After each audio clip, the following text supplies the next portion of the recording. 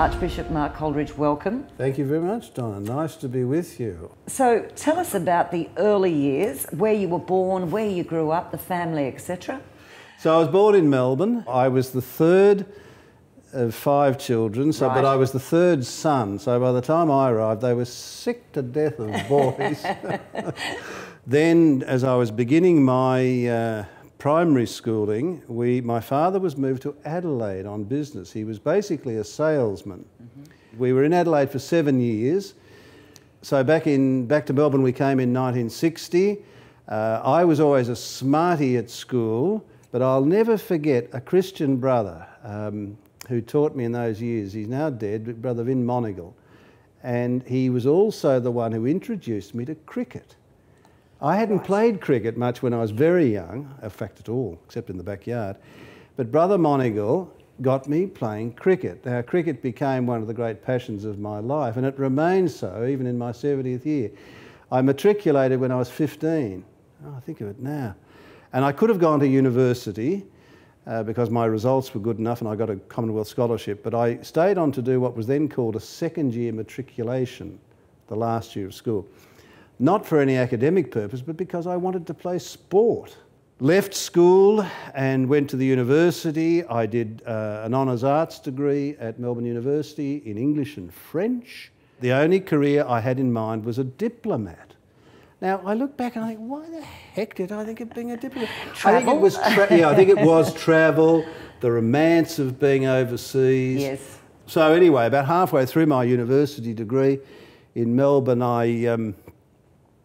I thought, I don't want to be a diplomat. And it was about this time that I met 2 or 3 young priests in and around the University of Melbourne. 2 of them were students living nearby, one of them was a kind of a chaplain. And these guys made a great impression on me just at this time. And I saw in them something of the priesthood and even the church that I'd never seen before. And I have to say, I found it quite exciting in a way that surprised me. And eventually I decided to apply for the seminary, and it was at that point that I remember telling Mum and Dad, I can still see the scene in the lounge room at home, and I told them that I had decided to go to the seminary. Well, my father, who at that time smoked a pipe, just about swallowed the pipe. Couldn't believe it. My mother, of course, mothers are cunning, they're smart. And she sensed that there was something up. So she wasn't too surprised at all. But I can remember too, a couple of days later, telling her mother, my grandmother, who was a very sort of devout Irish Catholic, and I can still see her face. She just turned to me like this and said, "I've always prayed for that." Oh. I thought, my God, there's a plot. So off I went on the 22nd of February in 1969. Very uncertain as to what I was actually doing and wondering whether I would survive in the seminary and all that stuff. Well, from that day until this day in 2017, long time, I've never doubted that it was the right decision or that I was in the right place. I was ordained priest in 1974 at the age of 25. When I think about it, it's incredible. I mean, you know, I thought I knew just about everything, and when I look back at 25, what do you know? Well, you know some things, but there are a lot of things you don't know. So after about 5 years in 3 different parishes, the Archbishop at the time summoned me and said, "Listen, I want you to do some study." And I said, "Oh, that wasn't a real surprise." But then I said, "What do you want me to study?" And he said, "Well, I want you to study the Bible." And I said, "But I don't know Greek or Hebrew." And he said, "We know you don't, but you can learn them." And that's what happened. When I look back on it now, it was one of the greatest gifts I've ever been given, is the call to study the Scripture. So off I went to Rome to study at the Pontifical Biblical Institute, and I was thrilled at the opportunity, living overseas and Rome and all that stuff. And I was, what was I, about 29, I suppose? Well, they wouldn't have been into cricket. The Italians, although there was an Italian cricket team. I played cricket in Rome, yes. I played for a crowd called the Doria Pamphili 11. The Rome years, I had 4 years there as a student, and they were often tough years, but they were among the richest years of my life, I've got to say. And then once I finished there, I had 6 months in Jerusalem. Amazing. That was amazing. Well, Jerusalem is an addictive place. Every time I've left Jerusalem, I say good riddance. And every time I come back, I think how wonderful to be back. It's a unique place. It's crazy in many ways, but it is one of the great essences of the world, I think. And such an important part of our church. Absolutely. And it's in it the DNA of everyone who happens to be Christian. So anyway, having completed my studies over a fairly long period of time and in some ways become a different person, certainly grown up. It was the end of adolescence for me, those early 30s. A slightly painful time of growing up, basically. And then I came back and began a career that felt very much to be my real career, and that was teaching. Son of a salesman, but I discovered that I have a gift for teaching. And I loved it. And I thoroughly enjoyed the students, journeying with them through a semester and even seeing them learn. It's a great experience. And teaching the Bible is a huge privilege. And the other thing I discovered was the best way to learn is to teach. Anyway, then again, after 4 years of teaching, the bishop said, go and do your doctorate. So I ended up back in Rome and was there for another 3.5 years. So by this stage, Rome really did become second home. Then I returned again to teach, was made master of the theological college. I was thinking at the time my life has moved in directions I never imagined it would when I was ordained. It had turned out so different. Well, little did I know that just around the corner was another offer or call that I absolutely didn't see coming.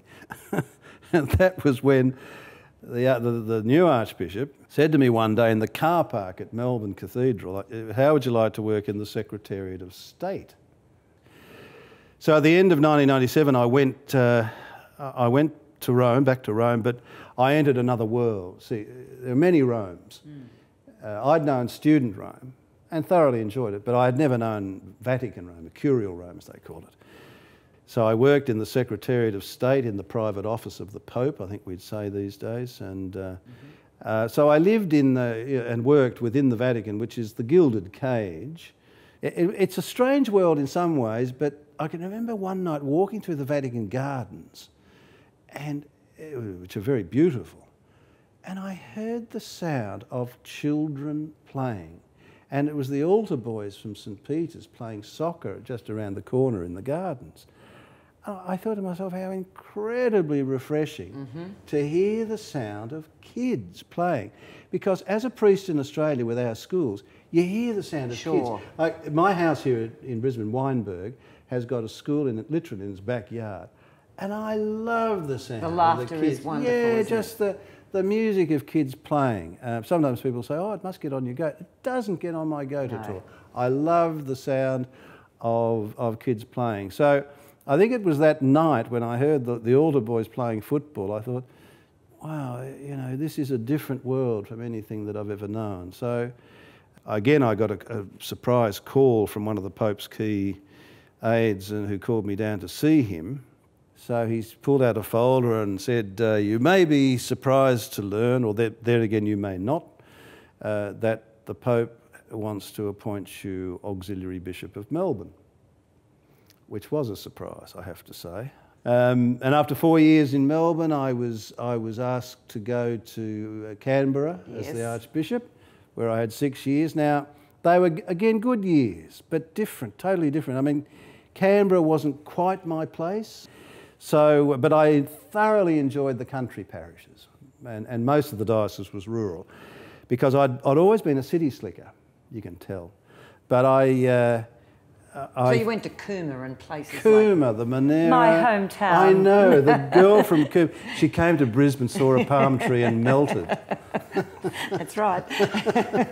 But West Wyalong and Goulburn and down on the coast, Narooma and the Sapphire. Beautiful. It's a fascinating diocese, that one, because it's where do you want to go today? It's got a bit of everything. But it was my first real exposure to country Australia, and I loved it. And then after 6 years in Canberra, I was asked to move further north. They kept moving me north to come to Brisbane 6 years ago now, almost 6 years, and someone said, next stop Thursday Island. But as soon as I got to Brisbane, I have to say I felt at home. Good. And Brisbane is my kind of place. There's a friendliness in the DNA that I have never struck in a big city anywhere. And you don't get it down south. You don't find the same quality in Canberra or Melbourne for all of their other strengths. You don't find that. Well, you are very busy. What do you do when you have spare time? Like, how does the Archbishop chill? I'm post-chill, really. No, I don't get a lot of chill time, but look, one of the things for me now is to get a free night where I can just hang loose at home. You know, read a book or, you know, watch the cricket. Yes. And sport is still a great interest of mine. I occasionally go to a football game here. And I grew up with AFL.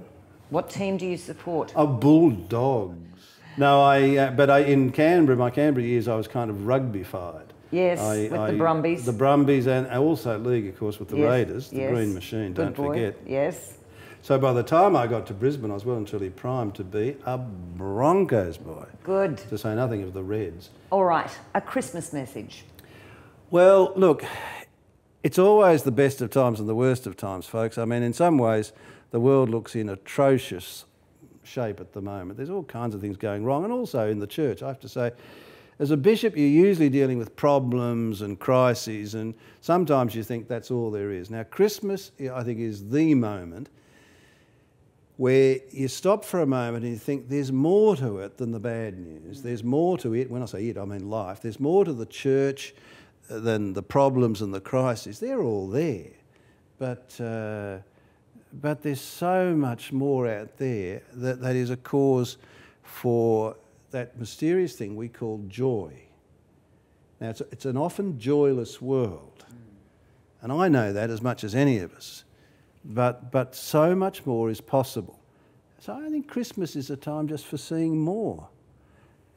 Beyond all the bad news, that there's good news that's as simple and as beautiful and as deep as the newborn child. And your hopes for 2018? Well, I think my first thought would be to hope that it's a bit more peaceful than 2017 has been, because 2016 was, you know, for me as Archbishop, it was a pretty demanding year, a bit rugged. A lot of things went wrong, and 2017 I was expecting to be a little calmer, but it's been, if anything, a bit more rugged. Now, again, if you don't like the heat, get out of the kitchen. Sure. And there's nothing else I'd rather be doing. But I would like to think that 2018 is, you know, is a year where less goes wrong. That might be a naive expectation. But I'm also deeply, deeply involved in our journey towards what we're calling the Plenary Council here in Australia, where we look to move beyond the Royal Commission and all that that's brought to a spirit-filled planning for the future of the Church in Australia. Always a pleasure to catch up with you. Merry Christmas. Thanks to you, Donna, for many things, and Merry Christmas to you and everyone who might be watching.